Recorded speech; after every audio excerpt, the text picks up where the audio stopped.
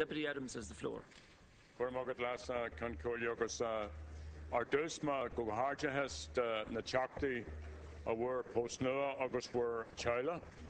Es makovron de na chakti ella a Kyle amok. Taoiseach, this morning I went back to the speech that you made on the 9th of March 2011 on the nomination of your government.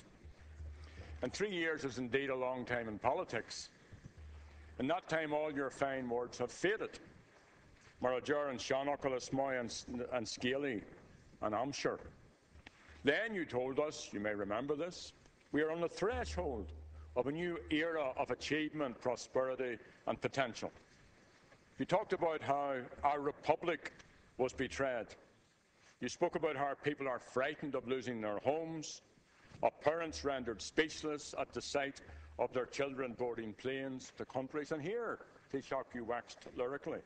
Where spring is autumn, and our today is their tomorrow. You went on about workers praying for invisibility as they could for the dole, and the worry that the neighbours might see the St Vincent de Paul calling at the door. You promised that what was done will most certainly not be done again. You committed to create a new Ireland that works, that's fair, that is honest. You spoke of a covenant with the Irish people. You promised to close the gap between the politics and the people, between the government and the governed. Taoiseach, you've done none of these things. In truth, you did the opposite. And the people aren't stupid. That's why the government parties did so badly in the recent elections. Citizens kept a report card on your government, and they marked it clearly. They marked it failure. Taoiseach, your speech of March 2011 didn't mention the North. On your watch, the peace process is facing fresh challenges, and the anti-agreement elements are renewing efforts to undermine and destroy the power sharing and all-Ireland political institutions. And while I welcome the Tanishta's remarks on the peace process, your speech today, as in 2011, didn't mention the North either. Your government needs to be seized by the urgency of the current situation. There is an onus on the government here to take a lead in defending the process and ensuring that the necessary momentum of change is reinvigorated. In your term, the North has generally been mentioned by Fine Gael, by Labour, by Fianna Fáil, in a futile attempt to attack Sinn Féin. And that's no way to deal with the partition of this island and its consequences, and the necessary job of building good relations with our unionist neighbours. Nor is it a way to keep the British government to its obligations under the Good Friday Agreement. This forms no part of the priorities you set out today. And Taoiseach, that's not good enough. You're a co-equal guarantor of the Good Friday Agreement. It's time this government lived up to that responsibility, and not just on the day before the 12th, but every day. You also had the opportunity to change political direction in your announcements, to be socially conscious, to be fair, to set a new direction, to make the rhetoric of your March 2011 speech, even belatedly, but to make it a reality. Hapard é seo a dheanú, mar tá daoine fós ag fólainse. And for struggling families, a cabinet reshuffle, let's be clear about this, is of no consequence whatsoever unless it can bring positive change to their daily lives. And the new cabinet you have announced, look, the new cabinet you have announced is no different in political outlook or approach from the outgoing cabinet. And it, in turn, is no different from your Fianna Fáil predecessors. And that has been the tragic record of politics in this state for decades. 3 years ago, your rhetoric was all about a democratic revolution, but it hasn't turned out like that. This government has broken one election promise after another.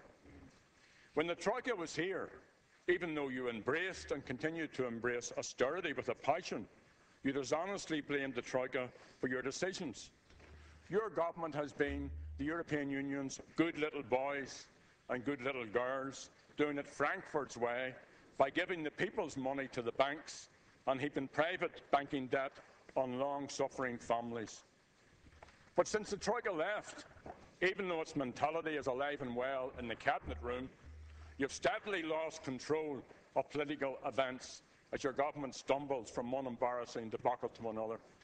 And that's where I timed this stumble, was when the big boys left you to your own devices.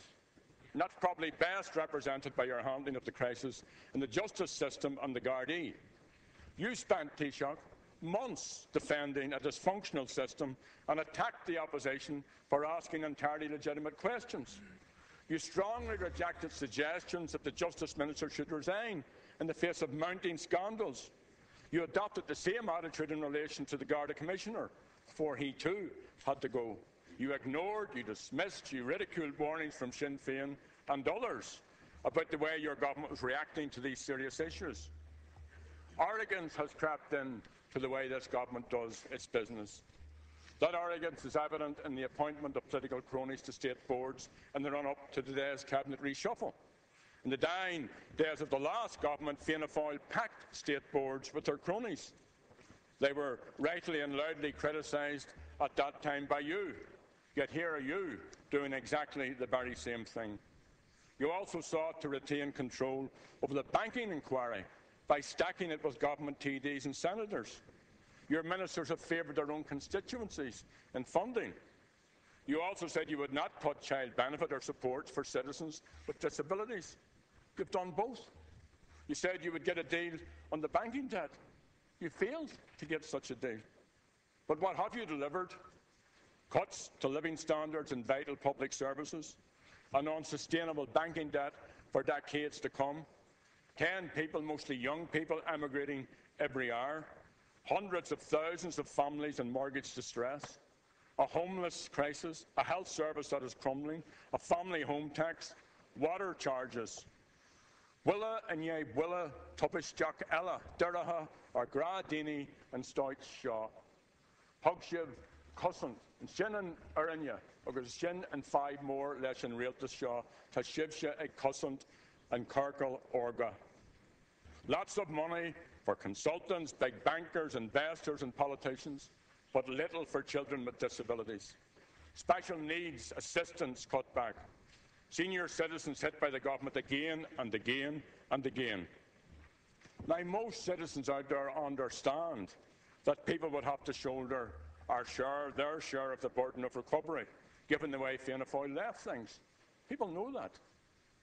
But what they resent is the unfair way this has been done by a government which is clearly ruling in the interests of the elites. For some parents, and I've met them, I'm sure you have met them, all their children have left. All of them. They're the Skype generation, the scattering. These people and their families know exactly who is responsible for their forced emigration. Taoiseach, the cabinet reshuffle today changes none of this. Being in government is about making choices. This government could have made different choices. To bollock needs far on. Last October, Sinn Féin put forward budgetary proposals based on fairness. These would have reduced the deficit, reduced tax on families, protected public services and invested in jobs. The government chose a different route, which has led to widespread hardship for ordinary citizens. It's time now, rather than the rhetoric, that this government gave ordinary families a break. October's budget must give something back. It must ease the tax burden on working people. It must distribute the burden of recovery more fairly. But people have lost hope that you will do any of this. Since the elections, Fine Gael and Labour say they will subject Sinn Féin's economic policies to greater scrutiny. I welcome that. There is a need for an honest, forthright, genuine discussion about a different economic approach. But of course, your view of the economy is based on your core political values. If you're for privatisation, if you don't believe in the right to public services, you have a particular view. And that view is best represented by this government's austerity policies.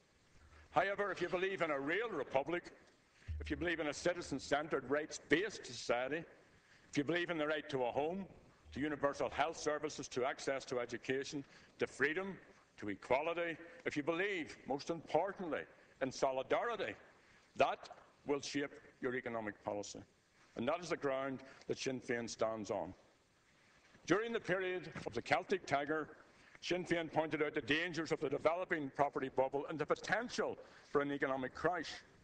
We warned of the over-reliance on taxes from the property sector, of over-dependency on construction, of the danger of auction politics. We argued for the wealth of the Celtic Tiger to be invested in real sustainable jobs and public services and in infrastructure. We were ridiculed by the very same people whose flawed, greedy, self-serving policies collapsed the economy, forcing hundreds of thousands out of work and almost 500,000 of our young people overseas. Taoiseach, Sinn Féin was right then, and Sinn Féin is right now.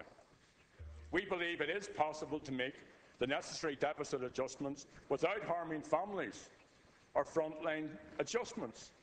Your cabinet made these decisions, not individual ministers. You time and time again in here told us this was a cabinet decision. It's possible to create real jobs. It is possible, you might think this is a strange thing to listen to ask the wealthiest to pay more. What's wrong with that? It is possible to cut spending in our waste in public spending. The property tax, you must live in the real world. The property tax, water tax, removal of medical cards, mortgage distress, a lack of social housing have pushed people to the limit. You're bound to know that. You don't need me to come in here. You all represent constituencies. You all represent real people. You're bound to know that. So let's see some scrutiny of the policies of Sinn Féin, but also of the policies of Fine Gael, of Labour, of Fianna Fáil, which says for decades to come that our children and our grandchildren should be forced to pay for the greed of the bankers, the developers and corrupt politicians. That's not right. That's not fair. You should have put a stop to that, Taoiseach. And the reality is there's no real difference between the leadership of Fine Gael and the leadership of Fianna Fáil on economic matters. Agni and Kirog, Ella, Marajarfa. You're two sides of the one economic coin. But Labour should be different, and Labour could be different. When will the Labour Party wake up to the unmistakable message delivered by the voters in May? When will the Labour Party end its fatal embrace of Fine Gael? You need to decide, you've still time, on a real radical change of strategy. And that means more than changing your party leader who, in fairness, sacrificed himself, fell on his sword rather than involve the party in an internal feud, which he probably would have defeated. So you've time to get it right. This reshuffle is a mediocre piece of political drama that will have no positive outcome for the people of Louth. Although Louth, interestingly enough, now has 2 junior ministers. So there you go, a super junior. Fair play, go gorgeous. Is it a bird? Is it a plane? No, it's a super minister. But the working people of Louth, or of Dublin, or of Mayo, or of Derry, or Antrim, dare I say, or Armagh, will not see any difference at all. Different folks, same strokes. So in keeping with your government's record, there is little of substance in today's manoeuvre. Though I have to say I welcome the appointment of a junior minister for the diaspora, which is a Sinn Féin proposal. What citizens want, and more importantly, because we are the servants of the people. We are sent here by the people. What citizens need, which is more important, and what they clearly voted for in May, as they did in the general election in 2011, was political change. Your government hasn't delivered this. Your government has let the people down. And you have no mandate whatsoever for doing what you are doing. So instead of reshuffling the jokers in the pack, instead of reshuffling your cabinet, you should let Paddy and Patricia have their say.